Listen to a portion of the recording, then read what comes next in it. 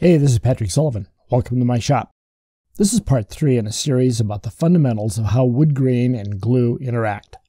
The previous video tried to blow up the popular myth that miter joints are inherently weak.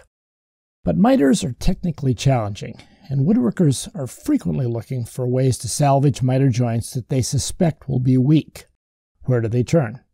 Biscuits and splines. Woodworkers have faith that if they put some long-grain wood fibers across a shaky joint, those strong cellulose fibers will inevitably boost the strength, kind of like rebar in concrete. The easiest and most convenient way to add this kind of reinforcing is with a biscuit joiner. In some places, this is called a plate joiner.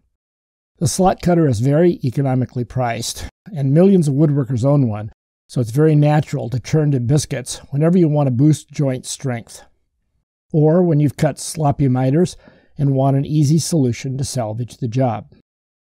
Do they make the joint stronger? If so, how much stronger? Let's find out. I tested biscuits on end-to-end joints first, because that is the one joint which is solely and entirely dependent on the glue strength. Breaking these joints measures the strength of the biscuit itself and its adhesion to the slot without any other variables to complicate things. I cut slots in 3-inch or 76mm squares of wood. I used a number 20 biscuit, which is about 2¼ inches or 56mm long. This pretty well fills the available joint space. I glued up samples in 6 species of wood: pine, poplar, cherry, walnut, oak, and hard maple. I tried to apply the glue thoroughly to all surfaces. I let it cure for a week, and then I broke the samples in my press. How did they do? The answer, which will disappoint many viewers, is that the peak force that the biscuit joints tolerated was about the same as the breaking force of simple end-grain butt joints of the same species. Adding a biscuit did not make the joint able to support significantly larger loads. But wait, that can't be right. This big biscuit dramatically increases the glue surface area. Surely that must translate into greater strength. Most of us woodworkers take it for granted that the strength of glue joints is directly related to the glue area. However, in these tests, the number 20 biscuit more than doubles the glue surface area, but adds no extra peak strength. I didn't see that coming. I really don't want to call this a shop myth. We should probably call it an oversimplification. I think there is a relationship between glue area and strength, but it's just much more complicated than we thought. Many factors probably play a role. The geometry of the joint and the direction of the force probably play critical roles. But regardless of how we try to analyze this observation, it was consistently true in my tests. Okay, what about biscuits on miter cut joints? We know from the last video that cutting wood at 45 degrees to the grain direction changes the strength of the joint. Do biscuits in miter cut samples help increase the strength of those joints?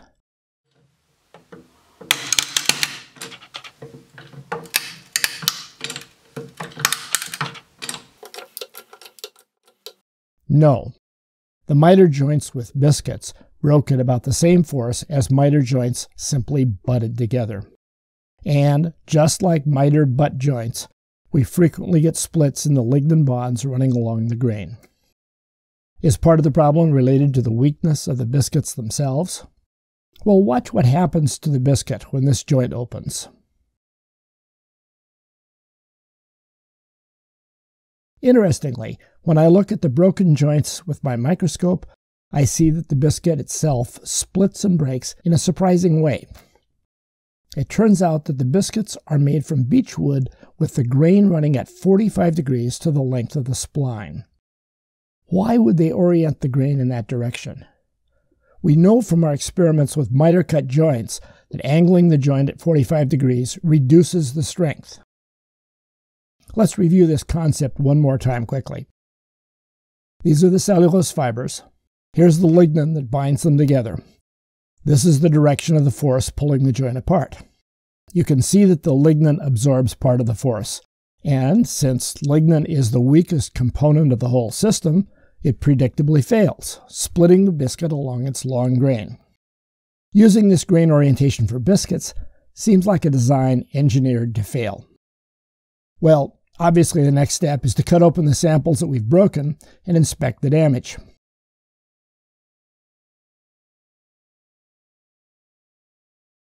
It's immediately apparent that the biscuit is torn apart by the breaking forces. Those forces are very high because end grain joints are so strong, and the biscuit is no match for those forces. Remember that although the butt part of the joint is end-to-end, the biscuit grain orientation is side-to-side. That glue joint is weaker. On this cherry sample, the biscuit was pulled out of its slot on the lower part of this joint. As it does so, it shreds the lignin bonds holding the side grain of both the biscuit and the slot together. In this magnified view, the area outlined in blue is the bottom of the slot where the biscuit was ripped away. You can easily see thousands of cellulose fibers from the biscuit still embedded in the glue. These fibers were held together by lignin bonds which failed, allowing the fibers to split away. Please note that although the biscuits did not increase the peak or maximum breaking force, that does not mean the biscuit does nothing.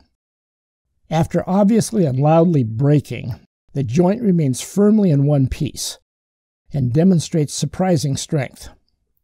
For example, even though this joint broke completely open on both sides, I cannot pull it apart. It looks like this is where all the glue area pays off. Even though the biscuit splits and tears, pieces of it remain glued. They prevent sudden total failure. The biscuit creates what we might call residual strength, which is insurance against abrupt surprise collapse. I own a biscuit joiner, and I'm not getting rid of it. I am not urging you to stop using biscuits. However, keep your expectations realistic. There are reasons to choose biscuit joinery, but super strength is not one of those reasons. By the way, I'm aware that my testing procedure does not duplicate all the real-world forces that your miter joint might face. What if the force comes from an entirely different direction? There may be situations where a biscuit does increase strength. I'll leave those possibilities for others to investigate. My conclusions. Number 1. Biscuits do not increase the maximum force a joint can withstand in my testing setup. Don't use them in situations where maximum strength is critical. Don't use them as the sole support for table legs, chair backs and legs, ladders, step stools, or carts for heavy tools. Number 2. Biscuits do prevent abrupt total failure. They add important residual strength. They work reliably for this purpose.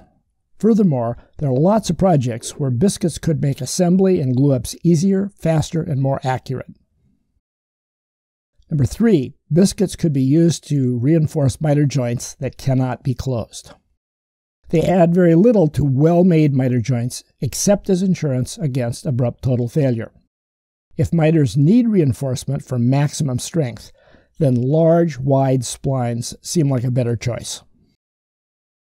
Number 4, glue area is not a reliable guide to joint strength. Let's just forget that myth. I hope this was helpful, and as always, thanks for watching.